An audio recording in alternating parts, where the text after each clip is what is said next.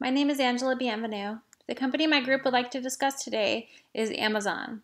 If you're unaware, Amazon is an e-commerce, logistics, payments, hardware, data storage, and media company. They are a main site for online shoppers, and they offer a plethora of subscription services for people worldwide. As of February 1st, 2018, Amazon listed a total of 566,000 employees worldwide. This is a 66% increase in a little more than a year.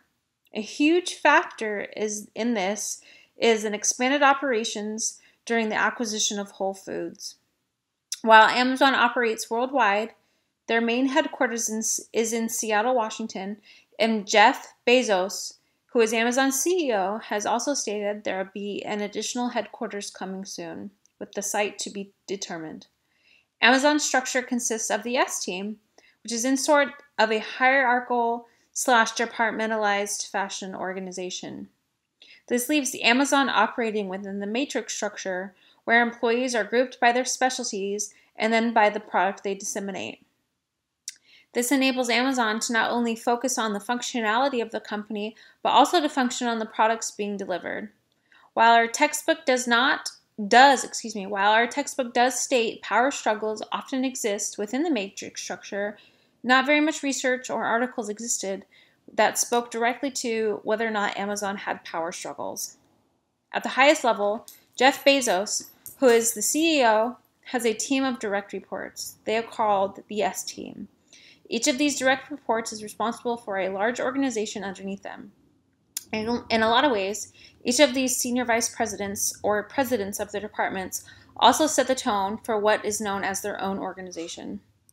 These gentlemen are Jeff Blackburn, who is in charge of the investment and banking team, Andrew Jassy, who runs the Amazon Web Services, Jeff Wilke, who has built Amazon's supply chain and who was also rumored to be the successor for Jeff Bezos.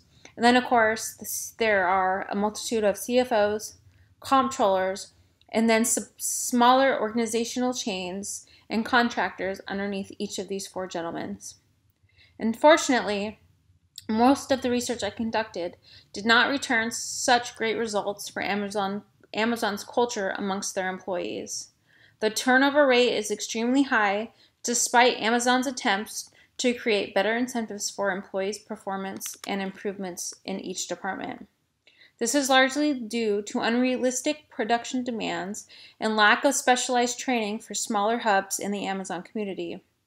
The attention to detail piece is expected to exist for employees, but many of the polls from employees state that aggressiveness and outcome expectations are often not realistic. This often results in subpar performance. While Amazon headquarters does have core values that are expected to be echoed throughout the company, the immense number of different departments in Amazon leads to conflicting subcultures and conflicts amongst the rights and wrongs of the ethical work climate concept defined within our textbook. Jeff Bezos and his team, the executive team, recently employed a philosophy last year that aimed to reduce employee barriers to change in hopes that the company can return to a positive climate. Amazon has employee benefits to motivate employees. They have a medical plan and financial security plan, which is like 401k and life and accidental death and short-term, long-term disability. They also have paternity and maternity leave, and they also have adoption assistance, which I thought was really cool. They'll help qualify domestic and international adoption expenses, including attorney fees, court costs, and travel. They have employee discounts and the Amazon Career Choice program, which they prepay 95% of the cost of tuition, textbooks, and related fees so the employee can focus on school instead of the expense. These are all benefits to help motivate employees. They also have rewards for employees. They have employee stock ownership plans So they have a restricted stock units, and on Amazon's website, it says, at Amazon, you have the opportunity to become owners of the company through the granting and vesting of restricted stock units. RSUs are a key part of our carefully designed total compensation philosophy to help us attract, motivate, and retain our employees of the highest caliber like you. So I think that's one part that they're using to help motivate employees. Amazon also has their leadership principles. So there are 14 different principles that Amazon prides themselves on, and some of them are invent and simplify, learn and be curious, hire and develop the best, insist on the highest standards, think big, and ownership.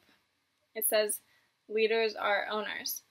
So I think they are really investing in their employees and trying to motivate them to stay there, work hard, and be long-term.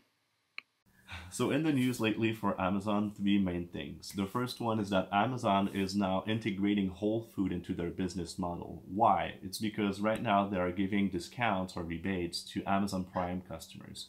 And so by doing this, we can see that right now, instead of having two standalone companies, Amazon is really trying to merge with Whole Food and acquire their supply chain and integrate that into the business model. So we will see if the two pizzas philosophy of Jeff Bezos will be working for the Whole Food chain. Also, another thing is that right now Amazon is expanding into China. So you can forget about the e-commerce that we all know about Amazon. Right now, there are going to be a finance company that would do small lendings to small businesses in China. So we will see how it goes with that, but it highly doubt that they will be able to keep that structure because the cultural background and the way Chinese people are working compared to the US workers are working is completely different. And so instead of having small teams, I highly suspect that they will be a little bit more vertical with bigger department teams. And the third one is that right now Amazon is still going strong on the cloud computing service, which will be really important to see for the next business model that I'm going to talk. What Amazon is doing right now is they are doing a matrix business model, which means that those small teams are in charge of all their projects from A to Z, and that they also switch one of those employees and they put them into different departments. They are doing this because they want to share the knowledge that each one of them have. So by being extremely agile and being able to share the information without impeding on the other department's project, well, the company is really able to create a good network of communication and reduce the noise. So what could be better for Amazon right now is that, personally, I think that Amazon has a really, really great business model. But the question is, does it apply to all of their segments? Amazon is a fast-growing company, and what we talked right now, we talked about the cloud computing services, the e-commerce services, and they are even expanding in China to do some small lending to small businesses over there. And so could they really keep that business model or the two pizzas philosophy that Jeff Bezos had at the first time of the funding of the company? Well, the answer on this is I don't think so, because all the segments that are operating right now under Amazon are all different. They all have different structure, they all have different philosophy, and they all have different services or products to offer. And so if you keep a department that small for, let's say, shipping, or if you keep that department extremely small for marketing, well, then you will have not necessarily noise, but diverging ideas. And because of that, I do think that Amazon should be a little bit more concentrated on the vertical side instead of spreading it horizontally like the matrix.